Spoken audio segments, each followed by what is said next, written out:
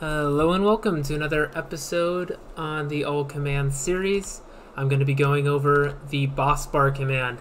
This one can be particularly confusing, especially when you're trying to get the ball rolling on some adventure maps and whatnot, and you want to be able to display Bossbar health, because it gets into a lot of kind of weird, complicated commands, but I'm going to break it down. Alright, so the first four options here after you do /Bossbar are super easy to understand. So if you want to add a Bossbar, we'll just do something like this. Swashbucklecraft example, and we need to call it something. So this blue part, that is what the game calls it, what the actual, when you're actually referencing it later, and then this is what's going to display at the top of the screen, right up here. Alright, so I'm just going to call it test. There we go, Bossbar added test. And then if we wanted to remove it, we could just as easily remove it just like that. We don't need the name there, and there you go. Alright. And then if we want to list, there's only one right now, so it's going to show us test. And if we want to get something, information about a certain Bossbar, we use the get command, and we can see max with max player's value invisible.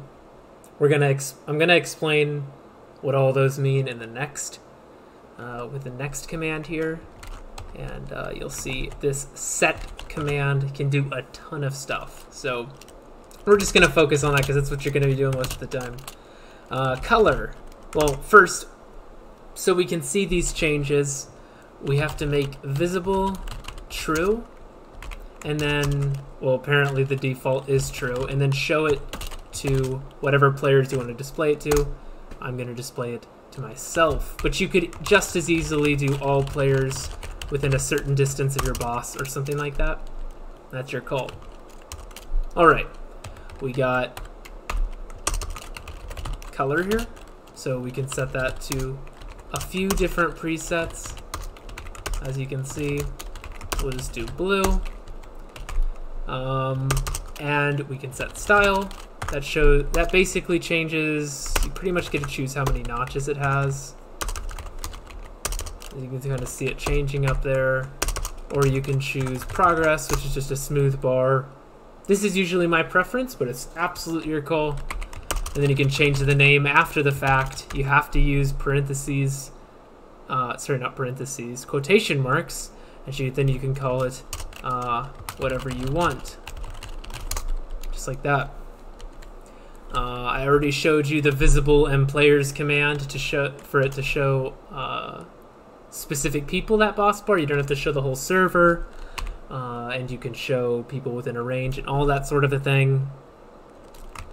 And then these last ones is where it can be a bit confusing. So when you do a Bossbar, you don't know, it's not always used for this, but it's implied and it usually is used to track how much health a certain mob has.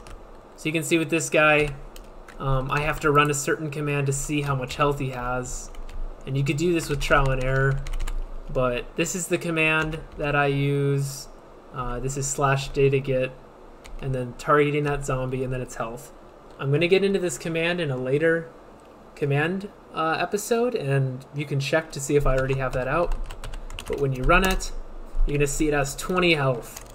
So if I go ahead and set the max value of it, of the Bossbar, to 20, there you go, and then I need to set its value to 20.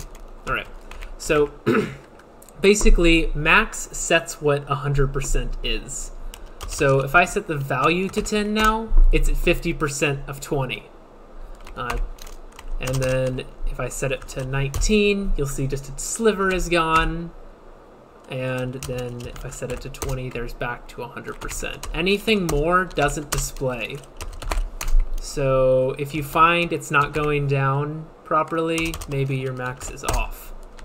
Now, to get it updated, you have to use a kind of confusing command. I'm just going to put it right here so you can see the whole thing.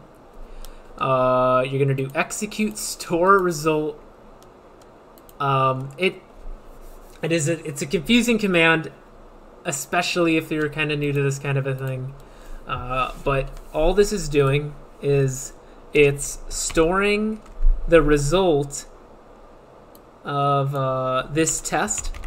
This command here tests how much health the zombie has, and then it stores it as the value of the boss bar. So essentially all this is doing is setting the boss bar's value to the zombie. That's what it's doing. Obviously that's in red because that's not the way you have to run it, but that's what this is doing. And then I have to change this. Okay, now that this is running constantly, it should tick down when I hit him, and you can see I'll go ahead and just take him down. You see if I heal him as well, it'll update.